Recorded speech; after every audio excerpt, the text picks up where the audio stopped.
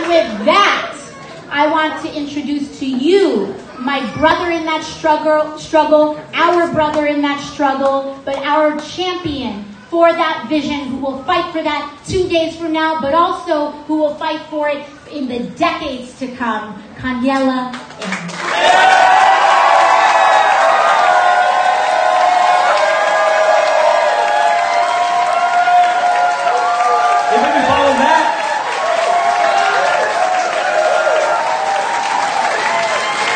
Thank you. Thank you.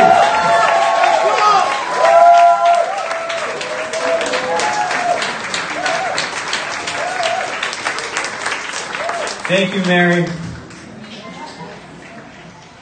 Wonderful volunteer, wonderful nurse. Thank you for being a part of, allowing me to be a part of your movement. And thank you, everyone here. Oahu. Everyone, I know folks came on from Maui, people watching outside on live streams. Just thank you so much on a weeknight. Yeah.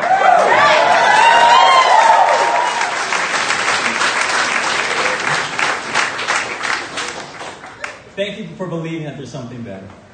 I want to thank Savannah for that beautiful Oli and Mele. Let's give them a round of applause. Carlene, the school and the Best Combined, and interpreters that came out today for hosting us. And the first speaker, Justine, 18 years old? 17 years old. Justine, let me tell you a story. She's an incredible volunteer in our campaign, and I've been holding these meet and greets all over Oahu, in like bars and coffee shops. We did one in Waipahu at Tea Presso. And there was one person who showed up. I'm like, well, you know, it's just word of mouth on Facebook. So I started talking to this person. Then I see this little hand rise up. And it turns out it was Justine, and she brought 20 of her friends, 20 18-year-olds. They're playing Uno. She's like, they're here for you, Kaniela. So not only is Justine a future leader, but she's doing it right now. She has organized 20 18-year-olds on a school night to come out and get engaged in this process. And that's what this campaign, that's what this movement is all about. Right? I want to thank Uncle Walter, living legend, for speaking. So Walter Bailey here was part of the original Protect Kaho'olawe Ohana. They occupied Kaho'olawe when it was being bombed by the U.S. military for target practice. At the same time, it was happening in Puerto Rico, right? So these connections, I think we're so often lost. But the thing about Uncle Walter is, well, at the time they're like, yo, you're too radical. Like, who's gonna speak up against the U.S. military? You know when else he said that? When folks fought for Medicare. When working people rose up for Social Security, during the suffrage movement, during civil rights, you were too radical. What are you doing, young people? Martin Luther King's approval rating was 20-something% when he passed away, right? So, what we're doing now, demanding health care, education, dignified lives, food on the table, housing for all. These things might seem radical years from now, but just like the Grand Canyon, where the whole local establishment was saying, no, we got to privatize this place, you fast forward 2 or 3 generations, and it's clear. Right, left, Democrat, Republican, rich and poor, we have moral clarity on our side. Sometimes we shall listen to the young, new voices.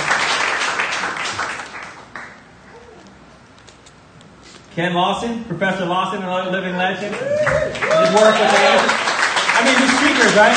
His work with the Innocence Project. He helped me when you know how strong this prosecutor community is, this mass incarceration machine here in our state. We often don't make the parallels between what's happening here and the Black Lives Matter movement all across the nation and all other American cities. And actually, Native Hawaiians have the same rates, the same disproportionate rates when it comes to sentencing, incarceration, and we're actually exporting our prisoners to private prisons, our inmates, our family members, thousands of miles to Arizona, breaking them apart, and we expect them to rehabilitate. Being that far away from their family, you know what it costs to send a child to visit their father 3,000 miles away, right? So, just his work, helping me with bail reform a couple of years ago, and everything, calling corruption out in our police department when no one else will. It's just so honored to have this support. most importantly, Mahoko. My love, Cara Javola, heard that beautiful poetic speech that she gave. I just want to say thank you for changing my life. And thank you for opening my eyes to a new politics of what's possible. You know, we met, I was 2 years in the legislature, and I was getting kind of cynical, right? You swim in the soup for too long, you think that's what the world tastes like. But she reminded me of the urgency of these issues and why, you know, if we're not fighting for it, who will? So, thank you, I love you. And of course, Alexandria flew 6,000 miles, just arrived today, gonna have to leave tomorrow, just to be here with us, to understand that as Justice Democrats, we believe in justice everywhere. Whether it's Oahu Law, the Bronx, Honolulu, Flint, Michigan, or Gaza and the West Bank. We say our all human rights abuses. Palestine will be free from the mountain to the sea. Hawaii will be free from the mountain to the sea. Hawaii will be free. Our liberation, from the mountain to the sea. Our liberation is connected to folks all over. And I think as Kanaka Maoli, we're starting to realize, as people from products of plantation histories, no matter where your grandparents or great-grandparents come from, we understand that whether it's a war on drugs or a war on terror, they're really wars for profit, and they're wars that are causing indigenous people all over the world to suffer just like we are here in Hawaii.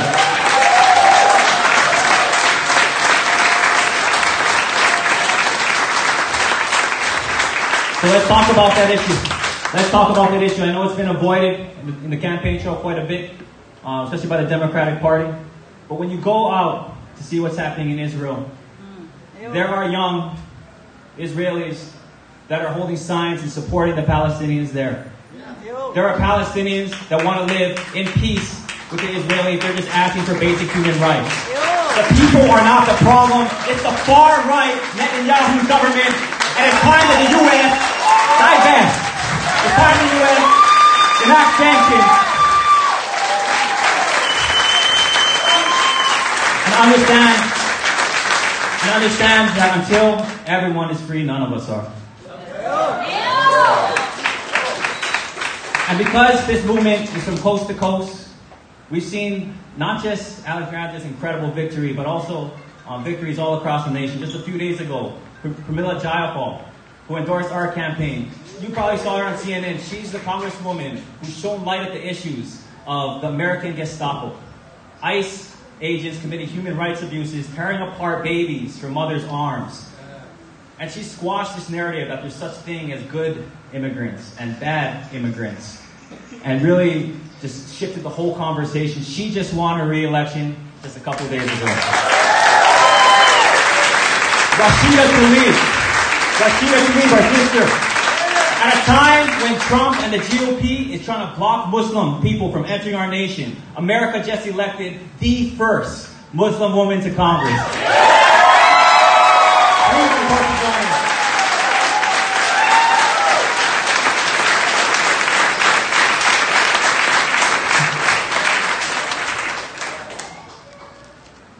I'm Kaniela Ing. I'm a millennial father. I'm a Kanaka Weavy. I'm a proud mixed race product of our plantation, product of immigrants. And I'm a progressive state legislator. You know, my mom worked at Liberty House. She sold shoes, a Big Five corporation. It's now Macy's. My dad was a LW member. He was a hotel waiter at a restaurant. So he passed away when I was around 11 years old. So my mom was left with 4 kids and our grandmother on her own. And I remember her quite often skipping meals to make sure that we were okay. And we were raised very strong Republican. Very strong Republican. But no matter how hard I saw my mom work, how hard I had to work in the pineapple fields, we couldn't get ahead. We couldn't survive without help from our teachers, our church. Like our teachers would drive us after school. I see some teachers here today. They'd tutor me, even though they knew I understood the material, just because they knew I needed that attention. And they'd drive me to football practice after. public school teachers. And I know, working shoulder to shoulder with undocumented folks in the field, I know that we came out on the other side of some hard times, but so many folks aren't as lucky. And they're probably still out there in the fields today. All right, so that's why we're so grateful for that aloha that so many of us received, and why we fight for aloha for everyone else. So I fight for working families because I come from one. People ask, how'd you get involved in politics? Well, I didn't really, as a native Hawaiian, I didn't find my way into politics. Politics found me because it threatened my very existence. I got into Kamehameha schools in 8th grade. It was a real gift for our family. We are on financial aid. But there was a lawsuit that came down, a John Doe lawsuit, where they actually used civil rights legislation to claim reverse discrimination against a school that was meant for Native Hawaiians as the last deed from our Princess Kauai, right? And very quickly I was activated into politics. A lot of marches. Johnny's nodding over here. But that didn't really translate to electoral politics or more organizing at a broader level until college, when a Republican governor, Hawaii's only Republican governor, cut our university by $130 million. So it would have taken me 2 more years to graduate. And I got involved in student government. At the time, it was 70% in-state students, 30% out-of-state, but the student government was 95% out-of-state, run by one frat. My opponent was the vice president. His dad gave him $5,000 to run the student campaign. But we did it just like we did it now. We had t-shirts donated to us. We sold those t-shirts for $5. We did some cookouts, and we won by 40 votes. And that's when we finalized our first socialist policy. Bear with me. At the time, bus passes were $400 per semester, but only the poor kids needed the bus passes. $400. So what we did is we took a poll, wildly supportive. Every student paid $10. Every student got a bus pass. Hey, maybe there's something to this politics stuff. So we organized students and professors to the Capitol. We helped get some money restored. That's when I met Mark Takai. He showed me the things that he did as A2H president. He showed me the things he did as legislator. And we caught the bug. So when I saw a Tea Party guy during the Tea Party wave in 2010 win a seat in my home island, I knew that he was going to sell out our island to his corporate donors. And if I had a problem with it, then it was my responsibility to change it. Right? So at the time, I could count the amount of people who thought I had a chance on one hand, and half of them lived at my mom's house. But we believe that our democracy could be driven by big ideas rather than big donors. So I worked at 4 Seasons from 4 a.m. to noon every day, full time, cleaning the locker room, cleaning weight rooms, and then I just knock on doors maniacally until sunset. And 15,000 doors later, we beat a Republican incumbent in a Republican district by 26%.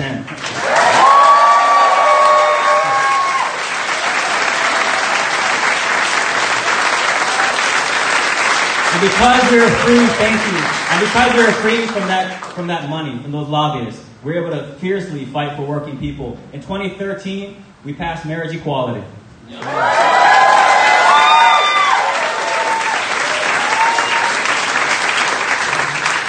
2014, we raised the minimum wage. In 2015, that's when I met my maho, Cara. And we met when I was vice chair of public safety. She was a president of the Filipino Law Students Association at the time. And we're the only ones in the room that were opposed to a new private prison in Hawaii. Our matchmaker was my opponent, Doug Chin. He was your lobbyist at the time. But we stopped that private prison.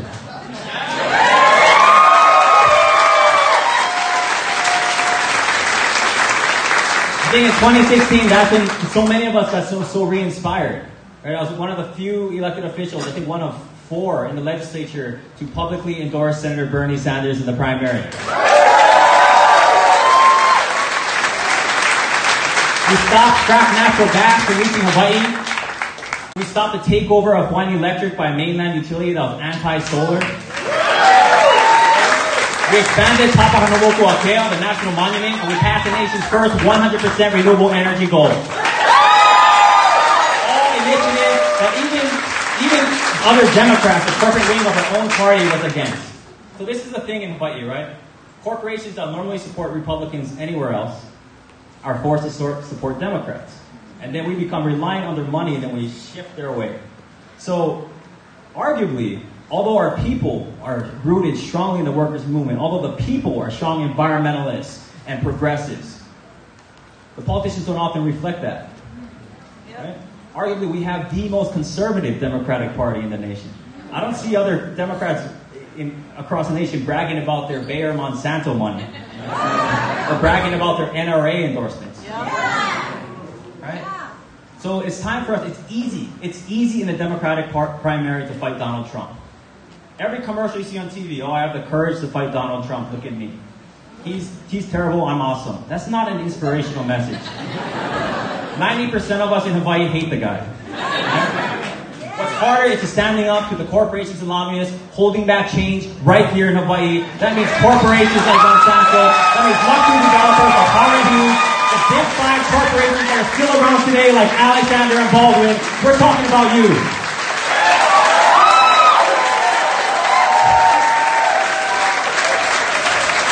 But we blame systems, not people. So we're not saying that these managers are bad people. We're not saying that employees are bad people. They need to do what they got to do to support their families. We respect that. We honor that. But when we come from a history of 5 missionary families having complete control over our government and our economy, and you fast forward 200 years, and 2 of those families are still the largest donor, are still the second largest landowner, and they have complete control already, they're the largest corporation, do they really need to affect our democracy too? Or is it time that we stand up and balance that out?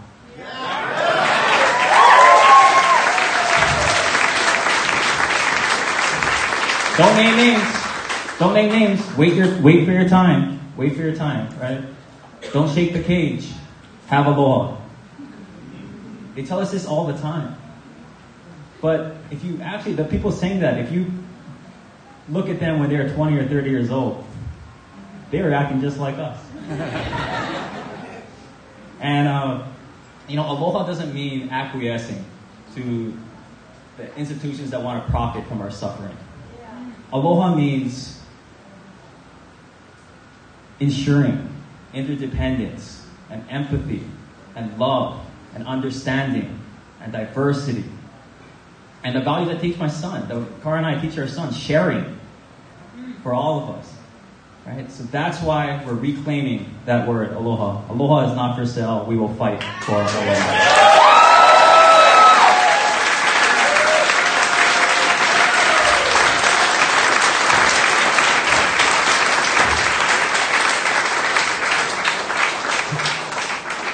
All right. You shouldn't keep your knees locked for too long. Bounce around a little bit. So this campaign, we understood that these things that we did in Hawaii, we can also do all across the nation. As a matter of fact, if we want to affect change, we're going to have to.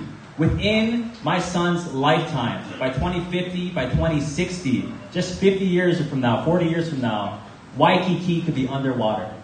The neighborhood he was born in could be underwater. I was walking with him on the beach and I was thinking this could be but a dream. Right? Unless we act now, in the next 15 years. So these half measures, when politicians are saying, yes, maybe 100% renewable by 2055, or 2050, or 2045, no. We have the support from Bill McKibben and 350 Action, the top climate scientists, because we have a plan that will actually work. And that's a Green New Deal, 100% renewable energy by the year 2035 through a federal jobs guarantee. That's going to get people working in coal jobs and oil jobs into better jobs in advanced clean energy. We can save Island Earth. We can save Island Earth. And if we want to teach our kids to surf, right? We're one of the first campaigns to talk about student debt cancellation. We worked with some of the best economists in the nation, Stephanie Felton, Kalina Chernova, and we laid out this plan. If we can afford to bail out Wall Street and big banks who caused this crisis and give them golden parachutes for $1.5 trillion, then we sure as hell can afford to give our generation a shot at life.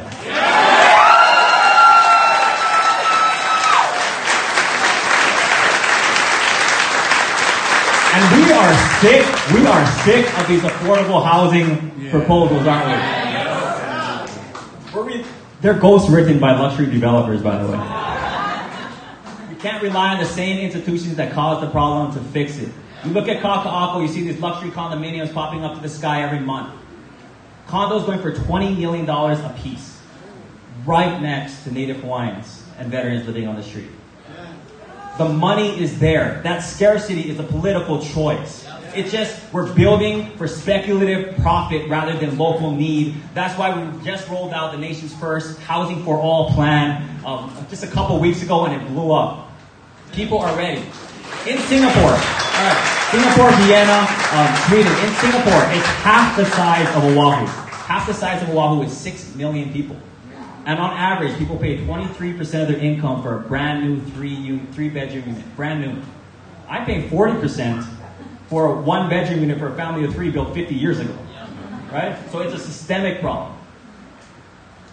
That's why we can't let luxury developers buy out our politicians. That's why we don't take their money at all.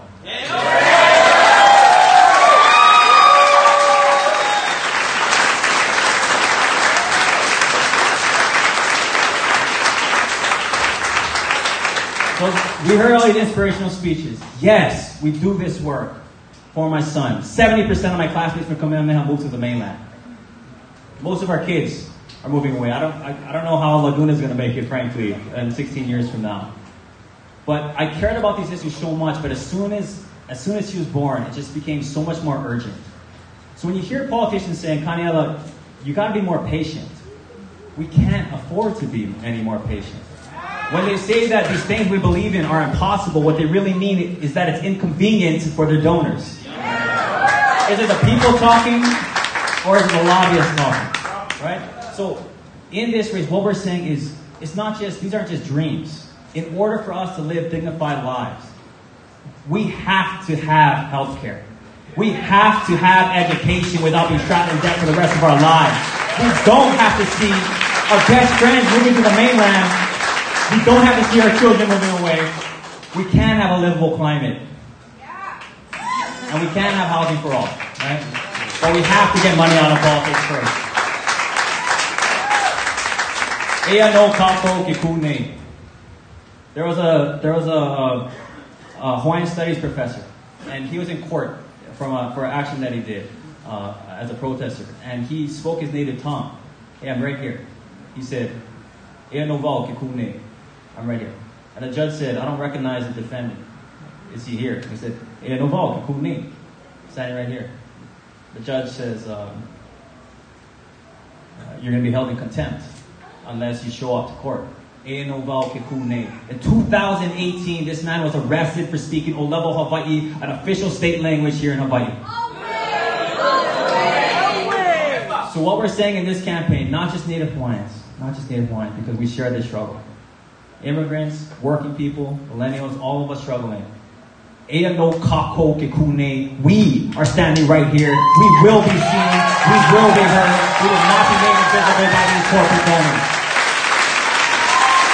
When our great grandparents, so I just want to wrap up with this, right? A lot of us, we get told of this plantation history, right? And they're like, hey, things used to be so much better back in the day. We had everything taken care of. That's revisionist history, though.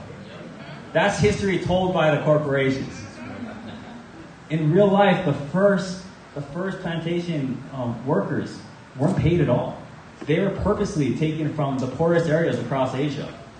And when they were paid with plantation dollars that could only be given back to the very corporation that paid it to them. And they wore bongos around their neck, the Japanese word for number. They're identified by number and not by name, the same tags that were used in the South.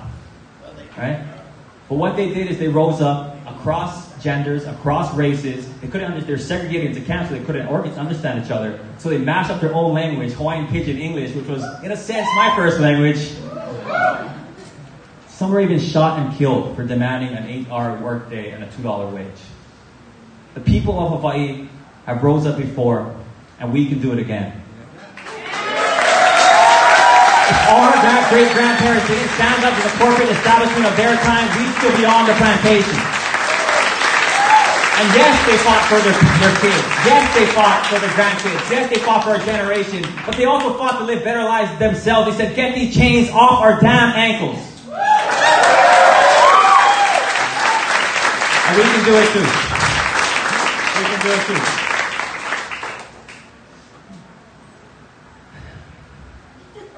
I'm just so... Look, we have 2 days left in this campaign. Right? And it just means so much that you folks are here right now. The thing about these campaigns is, usually the message is this, right? Trump is bad, the opponents are bad, I'm good, look at my resume. But that doesn't build power. These seats, they're just relinquishing power, they're relegating power. Oh, I want a seat next to Nancy Pelosi, right? But what we're doing is building power. It's a completely different game. We're having people that have never voted before come out. I talked about Justine. 90% of our volunteers have never been engaged in a political campaign before, right? These aren't people that want to be politically relevant. They don't want to climb the ladder. They want better futures. So I need you folks to help us in these last couple of days. I know it's a sacrifice. I know it's a weekend. But if we are able to sign wave, can you commit 2 hours, just 2 hours on Friday and especially Saturday? Who thinks he can do that? So last day, all right, there'll be people with blue shirts and they can help you sign up, or you can just go on the website and click KanielaIng.com and click the volunteer button. For those of you who didn't raise your hand, one last thing. You know, we learn our history not just to learn from our mistakes and to see what works, but also to understand why we make sacrifices today. Because there are sacrifices that are made for us. 4 generations ago, there was a woman in the Kalau Papa settlement. That's where, where if you have leprosy, Hansen's disease, you have to stay there. They're marooned at the time. And she had a baby. And the policy was at the time was, if you have a baby in a settlement, you have to keep it in the settlement to not spread contagion across the islands. But before her child was able to contract the disease, she snuck him away with the mailman to live with her brother on Maui. She gave up that ultimate sacrifice for her child. That was my great-great-great-great-grandmother. And her name was Kekipi. And her son never knew his name because at the time it was illegal to speak Hawaiian in many instances. So I just found out that was our names just 3 months ago, right? And so we named our son Laguna Kekipi Jabola Ing. And you know what Kekipi means? The rebellion, or the resistance. So make that sacrifice. We're just asking for 2 shifts, 2 hours, knocking on doors, looking for phone banking, bring our link off 5 in the morning. Please sign up. Who can do it?